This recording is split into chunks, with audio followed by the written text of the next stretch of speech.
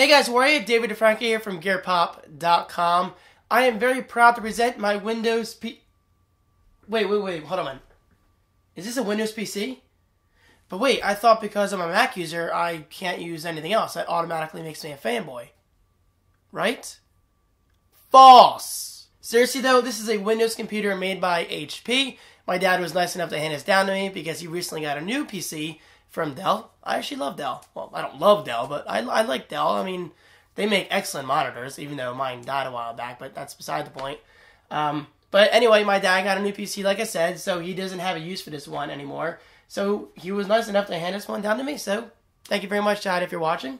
So why do I have this? Well, me being the Apple fanboy, not really, what am I going to do with this thing? Well, honestly, I'm going to install Windows 8. But first, before we get into that, let's talk about what I have here. Like I said, HP.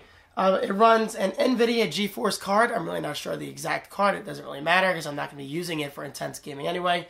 Maybe my classic games like Red Faction and Unreal and all that stuff. It is running an AMD Athlon 2 processor, which is very interesting because of one main reason. I've never ever used a computer running AMD. Not that it's really going to make a difference going from Intel to AMD or anything like that in terms of user experience, but still, it's interesting nonetheless. And also, last but not least, this thing is running Windows 7, but like I said, I will be upgrading to Windows 8. More on that in a bit. My dad was also nice enough to give me this. He bought this a while ago, but he never ended up using it. This is a Logitech M525 wireless mouse, and it does come with a unifying receiver. Is that what they call it? Yep.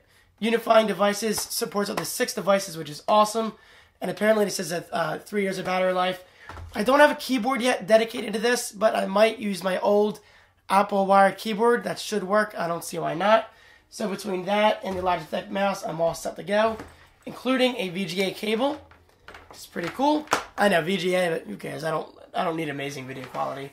And of course, I do have a very long power cable, which is obviously required.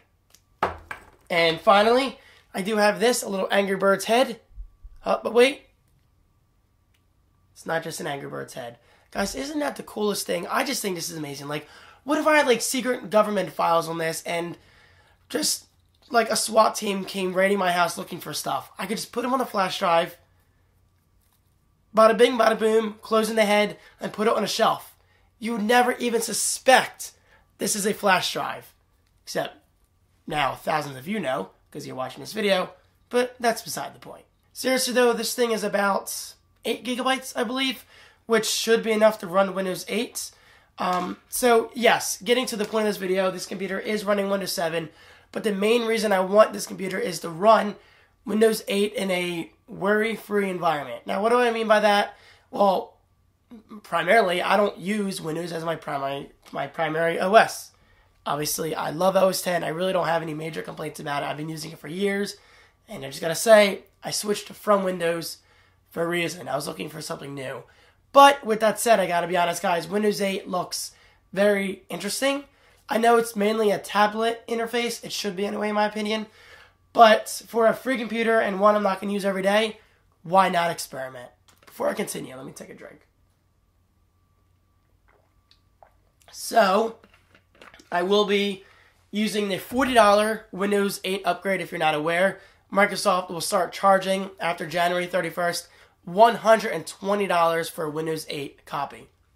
$120 is a lot of money for an OS, especially nowadays when Apple barely charges, what, $20 for Mountain Lion? It's so freaking cheap. But anyway, so now you can get Windows 8 upgrade for $40, and I believe, at least via the link below that I will post in the video description, using that resource, you can install Windows 8 upgrade as a clean install after you format the hard drive.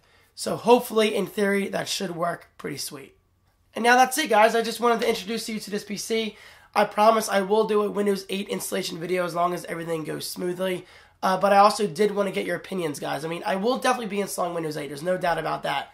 But I want to ask you, my viewers, what should I do with this PC? Should I use it for, like, you know, a server, like a media server, set up a Minecraft server, which I don't see myself doing that, but hey, you never know. Should I just use it for gaming, or what should I do with it? let me know in the comments below, and I will definitely read every single comment. I can promise you that. And now that wraps up today's video, guys. Thank you so much for watching. I really can't wait to start exploring this thing. I'm actually going to hook it up right now and see what it's capable of. I'm going to format the hard drive first of all and purchase Windows 8 and then go from there. Alright guys, I will see you in tomorrow's video. Don't forget, comment below with your ideas. I'll see you then.